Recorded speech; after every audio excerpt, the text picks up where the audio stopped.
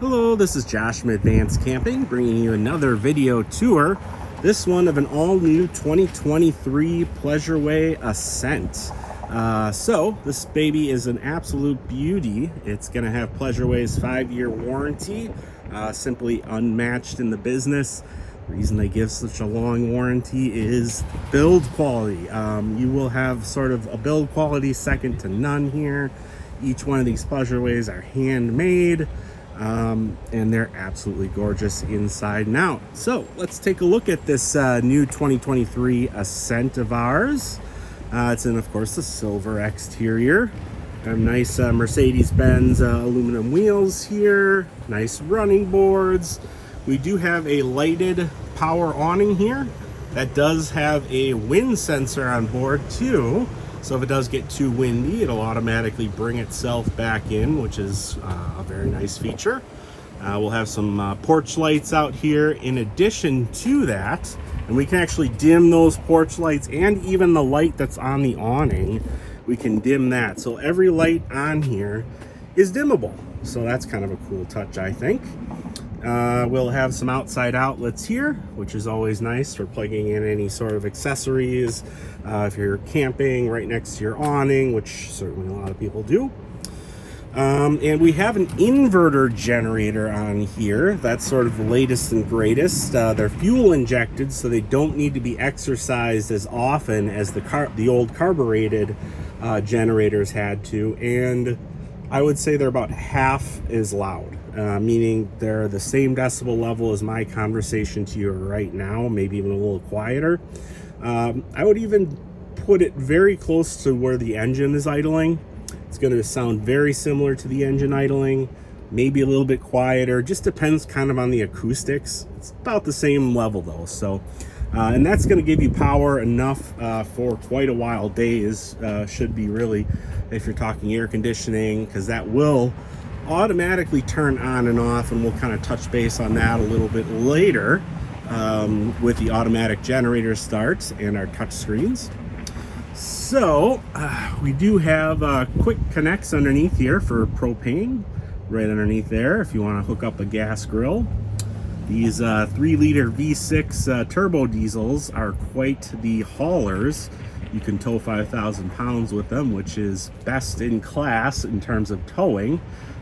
So you get quite a long range on the Mercedes as well. You get a 500-mile range on a fuel tank, 18 to 22 miles to the gallon, and 5,000 pounds in terms of towing. So it will definitely tow the most out of any of our brands that are, well, any of the chassis that are made for Class B motorhomes.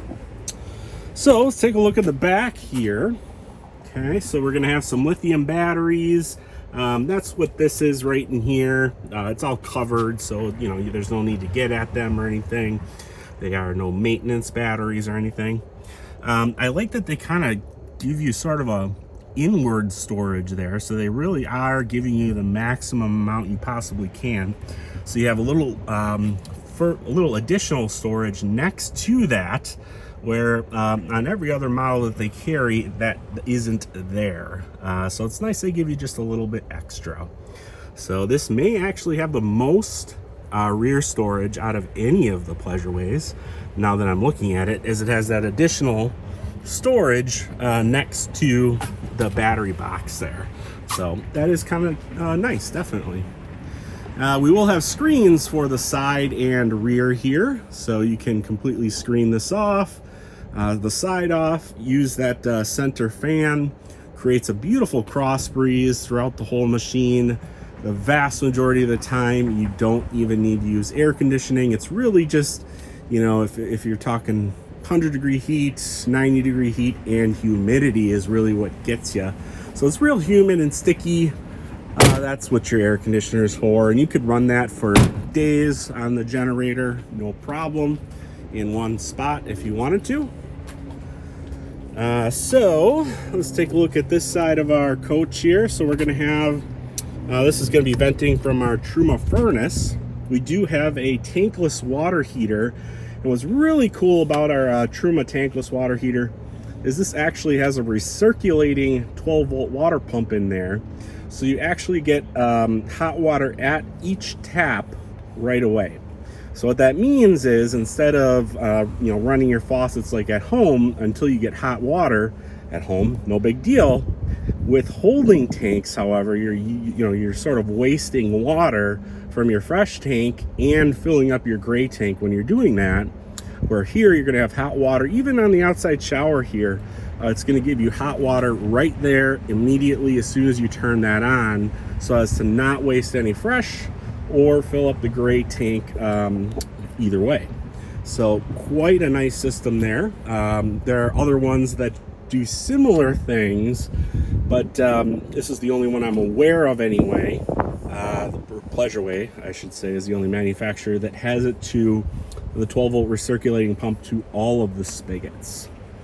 And you don't have to think about it. So you don't have to like turn it on or off. It just works. So I like that a lot. We have a little utility center here. And we're gonna have our propane on-off switch here. I like that a lot. We don't have to crawl underneath the coach to twist a valve. I really wish that would go away. We are in 2023 now. So if you're listening to this, guys, let's get rid of those valves and let's get something like this that we can just turn on, turn on and off. That is certainly much more helpful than going underneath the coach, as nobody really wants to do that as often as you have to turn the gas on and off. City water connection, a cable TV connection if you so desire, and your power hookup will be right there as well. Very nice. We'll have our outside shower right here, which is just a spigot with hot and cold. And, it's an excellent utility shower. It doesn't fill your gray tank again. So I've even heard of people doing dishes. That makes sense. Very smart. As it, won't fill up that gray tank. Certainly good for pets, rinsing your feet off, whatever the case may be. Okay, I'm seeing a storm coming in here, so I'm gonna try and get us inside as soon as possible. This right here is gonna be where we're gonna drain the black and gray tanks. It's gonna have a whole parking radar system all throughout. So you have a really, really nice view all around you, and a radar system that's gonna show you how close the obstacles are. And this is going to be one of our touch screens here, and I'm not sure how much you can see here, but it's quite intuitive. You can set your temperature there, you can adjust what mode you want, tell your battery level. I do a walkthrough with you too to show you how everything works, but as you can see, it is pretty straightforward. There's nothing terribly tricky on it or anything like that. And you have the same touchscreen panel in the rear, right by where the TV is there. So you can control, the sofa, the awning, whatever, whether, you're up front here or in the rear in the lounge area or / bedroom. So that works out nicely. And yeah, we have a nice high-rise faucet. This pulls out, to do some dishes if you had to. You have a nice stainless steel sink here. Pretty deep too, pretty good size, definitely for a 19-foot and change motorhome. Definitely good sized. We'll have our refrigerator, microwave. What I like is this kind of what would you call this? Not a medicine cabinet, spice rack, I guess you could call it. Pantry, sliding pantry is really the best way to put it. You have sort of slow close latches on all of the drawers, which I love. Absolutely love that. And, it just creates less banging around when you're cooking or getting, prepping something. It just creates so much less noise and makes it more of a relaxing experience. Especially if you're like me, you like to cook some food, but don't want to make a lot of racket, especially if someone's taking a nap or something like that. This is your leisure time after all. All right, induction stove. Love these guys. They're incredibly safe. So perfect for RVs. As soon as you remove the pan, it's essentially a big electromagnet. So as soon as you remove a pan from the electromagnet, it becomes cool to the touch immediately. So there's no open flame, and actually boils water faster, so cooks a little bit faster than a traditional gas or electric element. So it's going to be a little faster, more efficient. It doesn't take a lot of battery power up either, like an electric skillet would, as it's simply just activating that electromagnet. So really smart idea, and doesn't take up much space. I really like that. You can even add a second one in here. I mean, they're literally like that thick underneath. So they're very, very light and very, very portable. So you could plug one in really anywhere in here. If you wanted a second burner or one outside or something like that. They're not terribly expensive, very portable, but there is one built in, which is quite nice. So let's take a look at our bathroom. Just hope we don't start steaming up, as it's quite humid with this storm coming. I do apologize if it starts to do that. Okay, so we have our porcelain bowl foot flush toilet. So we do have a little bit of a sink in the bathroom here. Now, here's where you start getting into some pros and cons, okay? The sink in the bathroom, some people can't live without it. Some people can't live with it. I would say your stature plays a factor in that. Me being a bigger guy, let me just try standing in here. So, you know, I'm a bigger guy, you know, 6'2". I have a little bit of trouble kind of moving around as much in there with that sink. But, you know, if you're a little bit more svelte of a person compared to myself, you're not going to have any kind of issues. But this is kind of where the pros and cons come in when you're talking a 19-foot motorhome. The size of the bathroom and the size of the bed are usually your two concessions, in addition to, of course, storage and things like that as well. But those are your kind of big ones. So those are the big ones you really want to consider, is the size of the bathroom, if it can work for you. And generally, if you're healthy, fit, I don't know, not like me, you'll be fine. But yeah, something you should look into. Let's just leave it at that. I don't want to body shame anyone, including myself.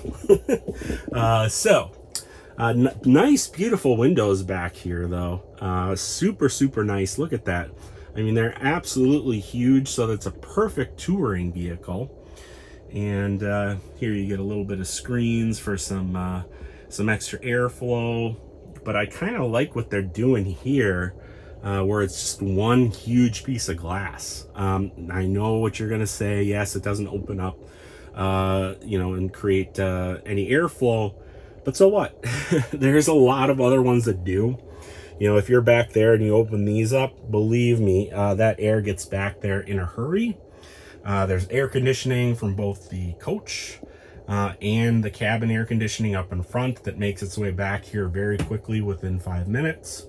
So you really don't need that extra added airflow. And when you're somewhere, parked somewhere, you know, you're going to have plenty of place or things to open to get plenty of airflow through here. And this power fan up on top is the most underrated appliance in here. It really is. You won't think much of it just by looking at it, but it moves so much air, kind of creates a negative pressure situation in here.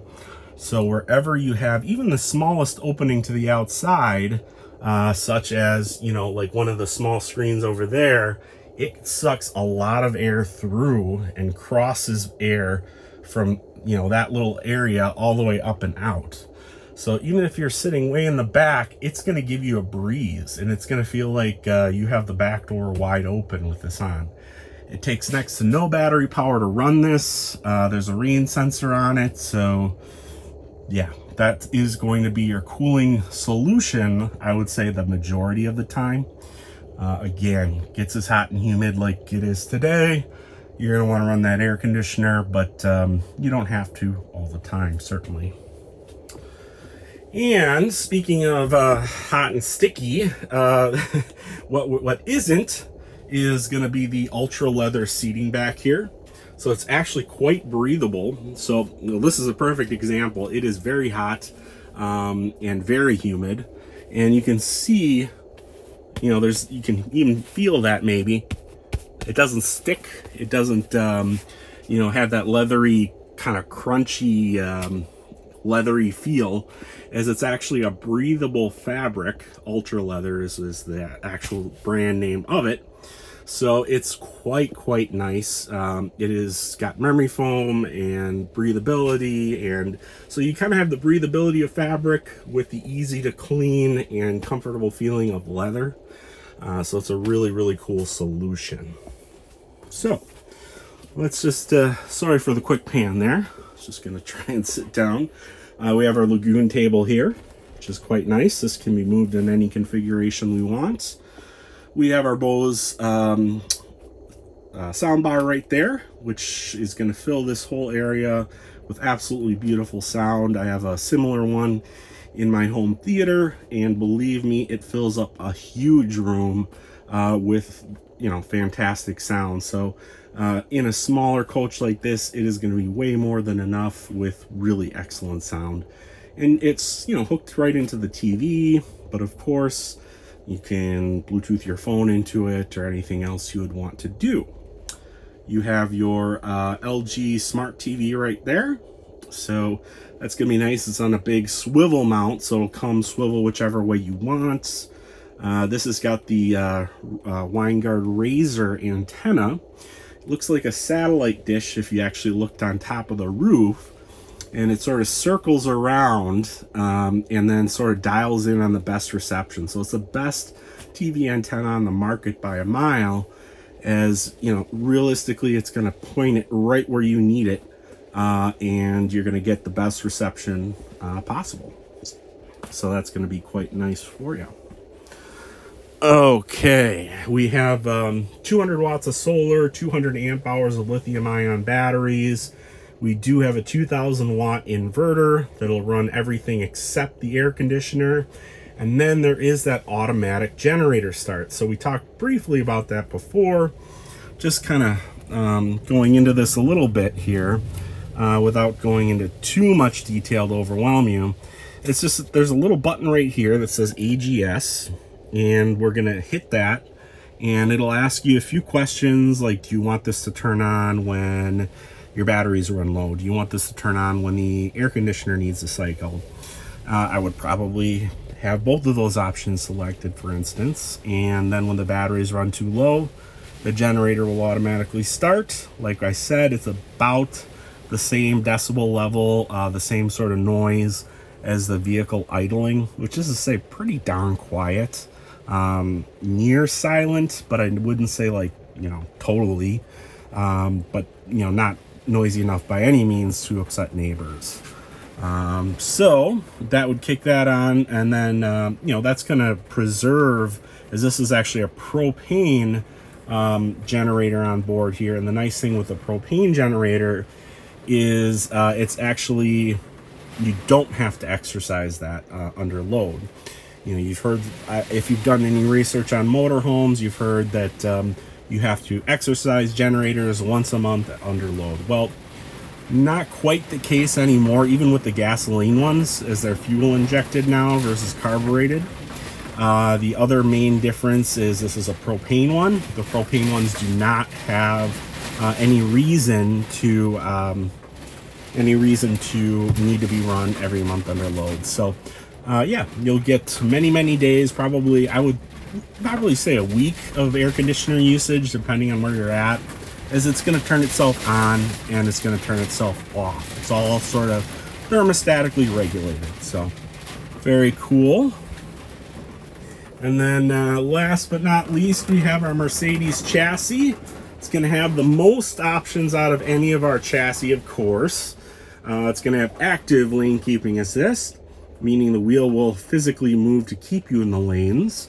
It's going to have adaptive cruise control to, automatically speed up, slow down based on how many car lengths ahead of you want it to do that. It's going to have a radar system for your blind spots, so it's going to tell you actually when a car is approaching the lane next to you and when it's actually in the lane next to you, which is quite nice.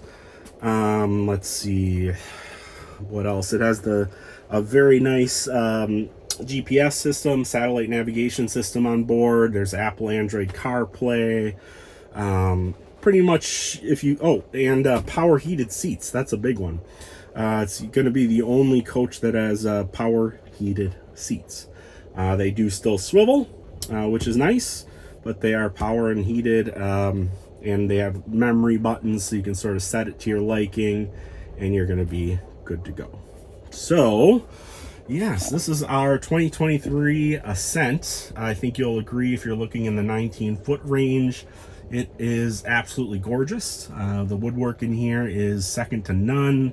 You know, I would easily say that, you know, build quality is, there just isn't anything else like it. And I would include large $1 million Class A's in that. I really would. The craftsmanship really is that good. So these are built to last a lifetime, and they frequently do. So, again, my name is Josh. If you've stuck with me through the whole 21 minutes of this video, good for you. And if you would be so kind as to hit the subscribe button, and if you would be so kind as to call and ask for me, Josh, that would be super helpful. The number here is 414-281-6330. That way I can work with you from start to finish. Yeah, check out our website for current stock availability and pricing, and that's going to be at advancecamping.com, and there'll be a link to that right in the video there. So thanks again, guys, and we'll see you soon.